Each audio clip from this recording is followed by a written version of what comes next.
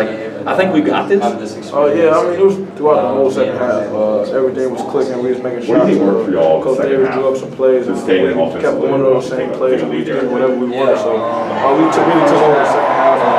Locked up on defense. You guys have talked sometimes before about how there's this sense of like, oh, we're Carolina, our opponent's just going to go away because we're Carolina. Did you get any sense of that in reverse today, that they maybe thought y'all would just go away at some point, stop making shots? Yeah, I'm sure they probably thought it was going to be sweet coming in. It was like 3 more minutes. They handled us in our place. You know, that's what it's all about, coming in, not taking anybody lightly.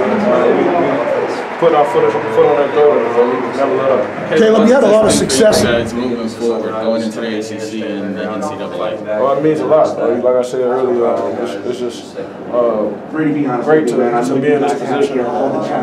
For my teammates to experience this and me to experience this. It's just grateful. I'm grateful to have this team, and I'm grateful to have coaches that we have.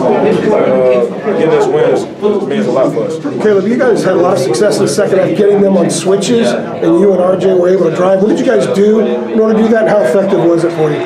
Yeah, during the course of the game, we knew Mark Williams and Theo John really couldn't handle the ball screen, so anytime they switched out or anytime he was playing that back coverage, we just attacked and made a play for ourselves or others.